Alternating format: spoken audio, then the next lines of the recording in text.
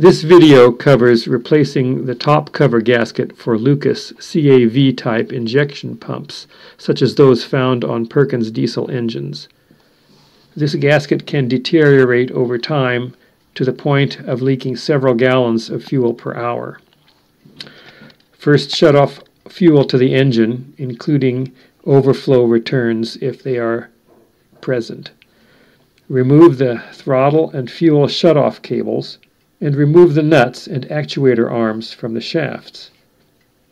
Remove the hold-down nuts, and as you carefully begin to lift off the cover, push down on the throttle shaft until it is free coming out the bottom of the cover. Note the location of the throttle return spring in the arm of the throttle actuator. This is important. Clean the mating surfaces of the pump and the cover. You'll need a CAV parts kit that includes the gasket and O-rings. Install new O-rings on the throttle shaft and the fuel shutoff shaft. A vise comes in handy here. Only 2 O-rings are on each shaft, even though there are 3 grooves. Install the new gasket with the tabs in the gasket sliding into the spaces next to the studs.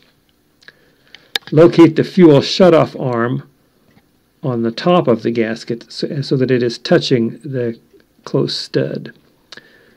Insert the fuel shutoff shaft into the cover plate, orienting it as it is in the photo. Replace the dust cap on top of the shaft. Install the actuator arm with its nut on top of the shaft. Begin to lower the cover onto the pump and push the throttle shaft up into position in the hole in the cover. This is the tricky part. As the cover is lowered, line up the fuel shutoff pin into the shutoff arm slot. This is critical in order to be able to shut off the engine. Just before the cover is all the way down, you'll be able to see and verify that the shutoff lever is engaging in the slot of the fuel shutoff arm. Install the sealing washers on top of the studs, tighten the nuts, and attach control cables. Purge the air from the system, and you should be ready to go. I hope this has been helpful.